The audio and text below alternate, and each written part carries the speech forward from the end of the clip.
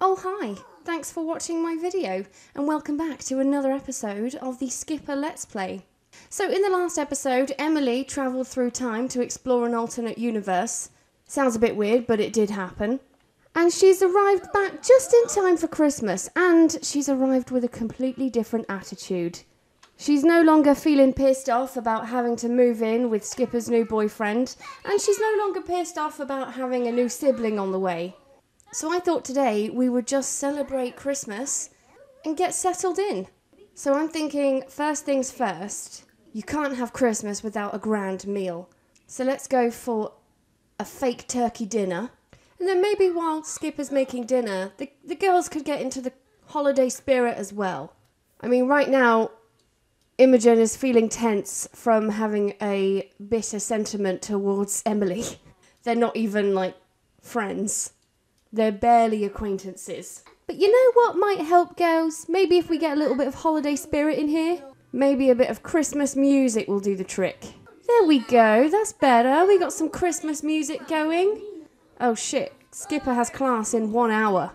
Might not be enough time to finish dinner. Hey, Daryl, how about you stop bothering her? How about you fuck off? The dog needs to take a piss, so why don't you go take him for a short walk so he can do his business? Little Christmas walk, maybe?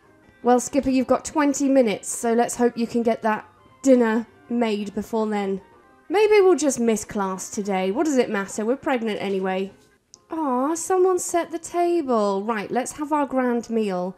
Do we have any other classes today? We've got one in 2 hours. Put your homework book away, Skipper. It's time for Christmas dinner. Sit down and eat. What's wrong with you? Is no one going to sit at this perfectly good table? Well, that was a waste. Why don't we open some of these Christmas crackers? That would be fun, wouldn't it? Kids, come back here so we can have some mandatory family fun. Come on. Yay!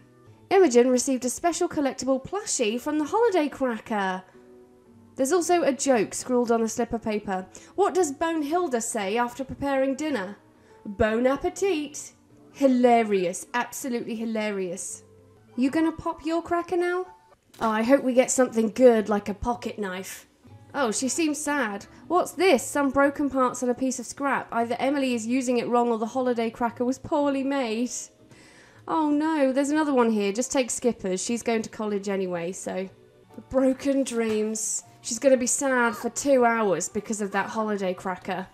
Oh, and then the other one didn't even have a gift. Right, when does Skipper get back from class? Because I don't really want her to miss out on the presents. She comes back in about an hour. Oh, for fuck's sake, Hayden. Ruined. Also, why are you still all the way over here? Why aren't you going home? I love how everyone's wearing Christmas hats. Brilliant. Absolutely brilliant. Look at all the Christmas people. This is what I call getting in the holiday spirit, eh? Right, come on, Pickle. We're going to go home and have a Christmas dinner. Literally everyone is dressed for Christmas. There's a kid over there in a ball gown. I'm loving the festivity.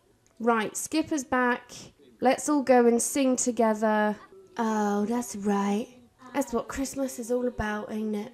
Nah, not really.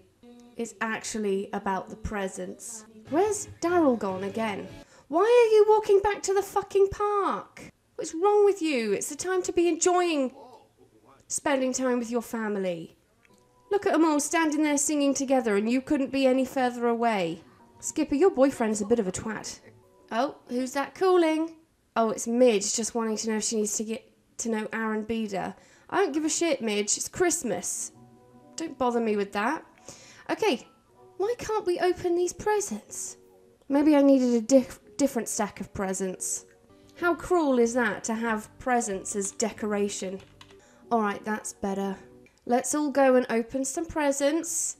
Let's hope you kids have been good this year. Have you been good, Emily? Are you going to get some coal? Oh, I don't know. You've been kind of mean to a lot of people. Maybe you will just get some coal. So, Imogen got some bubbles. That's a bit of a shit present, isn't it? And Emily got a gnome. What about Daryl and Skipper? What did you guys get? Daryl got a micro and Skipper got folded laundry and she will treasure it. Great. Well, Father Winter isn't going to come for another few hours. So what time like the present to go and visit the gynecologist? We'll take Daryl too. Let's go see what kind of baby we're having. And we'll leave the girls alone. Hopefully they won't kill each other. Tell you what, kids, seeing as it's Christmas, how about we'll get you a nice doll's house and then you can play nicely and hopefully try and build some kind of friendship together. I'm not expecting wonders. I'm not anticipating you guys would become best friends. But maybe if we could get the relationship out of the red, that would be good. They both have festering grudges between each other. Stop being mean. They just keep picking on each other.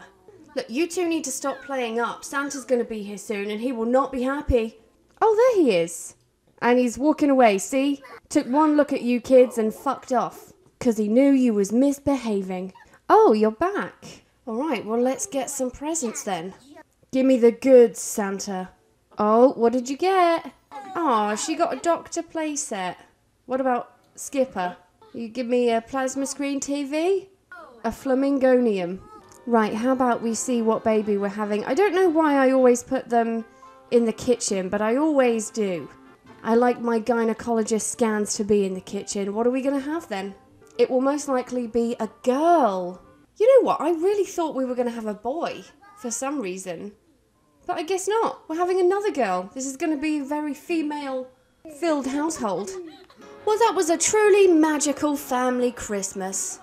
But now that we've pretty much completed this holiday, done all the festivities, we should probably start planning for this next little one. So I'm thinking, right now we only have a 3-bed house. But we do have 2 bathrooms. And I'm thinking maybe what I could do is if I drag this room out just 1 square, I could potentially turn this into a baby's room. And then if I rejig these walls a little bit, I could probably make the bathroom big enough to have like the bath and everything all in there. Like if I did this, okay, let's see. Let's say for argument's sake we pop the bath there. We could put the toilet there. But what about the sink? I wonder if they can still use the bath if the sink is there. I think that should be fine. And then we'll just sell all this bathroom shit and convert it into a baby room. I'm thinking green. We'll get some books and then maybe a toy chest and then that'll do. We'll call it a day. There we go. Perfect. Well, Skipper, we know what we're having. You've got your baby room ready to go. You're going to be in your 3rd trimester in only a couple of hours. I think we're going to be having this baby in the next episode. Why don't you take this time to maybe do some of your homework? I'm pretty sure when you're at college you get no maternity leave at all. I guess the game isn't designed for student mothers, which is bullshit because you go to college at any age as a young adult. But yeah, it's kind of lucky that Daryl is unemployed because I think he's going to have to do most of the parenting. Alright, Santa, you can head off now. It's getting on for 11 o'clock at night. Goodbye. Oh, this is the thing with Santa. This is why I don't usually ask him for presents, because the second you get something from him, he's impossible to get rid of. He always overstays his welcome. Emily, can you clean up the dinner and then do your extra credit work? And then probably we'll just send everyone to bed. We've got a big day tomorrow. Skipper's going to have her baby in between her classes. Although she can take family leave. So I guess I was wrong. I mean, I'm not going to because I would like her to progress in her degree. But maybe I was wrong. Maybe you can get maternity leave when you're at college. Right, everyone else, go to bed. It's the end of the day. It's been a long day. You kids have been a right pain in the ass. Go to sleep. And on that Christmas cheery note, I'm going to end this video here. Thanks for watching. I hope you enjoyed it. If you did, please like and subscribe. You know I love it when you do that. And I'll see you in the next video. Bye-bye.